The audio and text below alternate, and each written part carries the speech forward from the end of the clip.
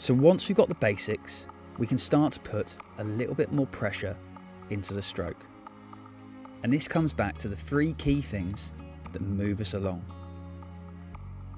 The board moves past the paddle, so the most important thing is placing the blade in the water wherever you reach. The entry or the start of the stroke is called the catch, and we need to make sure we bury the blade here. The next part is this vertical paddle. The more the top hand is over the bottom hand, the straighter the board will go.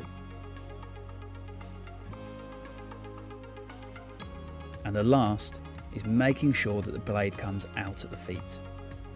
Anything past the feet is causing too much drag, and the blade's acting like a spade rather than drawing you through the water. So the three key things are placing the blade in at the catch, stacked hands, and out at the feet. Most of the entry and the exit are controlled by the top hand moving across and then dropping down at the start and the finish of the stroke. If you want to put a little bit more pressure into the stroke, we can start to sink our weight onto the blade, but we need to have a stacked paddle for this to work well. As we improve the paddle stroke, we might start to vary it depending on conditions. The main one will be wind.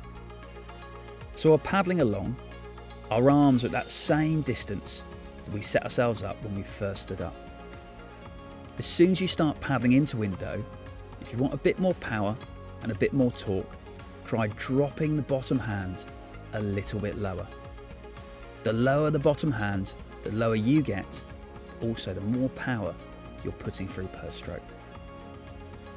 It's important, whether you're paddling with the bottom hand low or at the normal height, that you try and keep that bottom hand loose, as this will help you maintain a good reach on your stroke, but also make sure you stay relaxed and don't cramp up in the forearms.